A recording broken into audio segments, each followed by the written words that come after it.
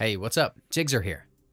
Google Form is a versatile tool that simplifies tasks ranging from managing event registrations to conducting surveys and quizzes, providing users with real-time data collection and the ability to visualize results in charts and graphs.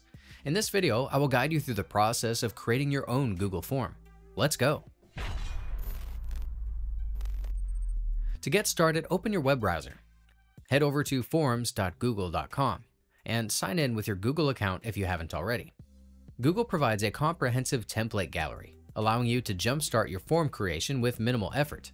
However, to truly understand the entire process of customizing questions, let's begin with a blank form. First, write a clear and concise title for your form that informs users about its purpose. Feel free to add a short description below the title to further guide respondents and provide any additional context they might need. The next step is to set up the list of questions for your form. Enter the question text in the designated field, and choose the appropriate format from options like short answer, paragraph, multiple choice, or date. Remember, for question types requiring predefined choices such as multiple choice or dropdown, be sure to list your options directly beneath the question itself. To enhance your form's functionality, you can implement various configurations for each question. For instance, toggling the required option ensures that respondents provide an answer before proceeding. In addition, you can access the three dots menu to provide important context that may influence the respondent's answer, and even provide validation or triggers based on responses. For forms with many questions, consider adding sections to improve organization and effectively divide the form into manageable parts.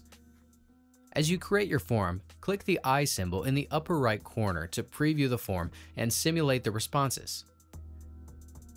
To add a personal touch, explore the theme options for customizing the form's layout. When you're satisfied with the design, you can easily email the form directly to specific recipients, or choose the Link tab to generate a shareable URL.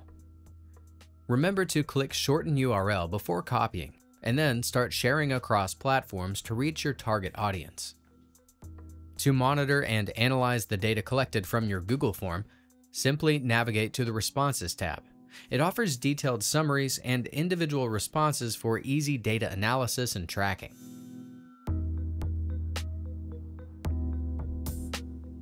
That's it. If I could help you, feel free to give this video a thumbs up and don't forget to subscribe. Leave a comment down below if you have any questions. See you next time. Bye.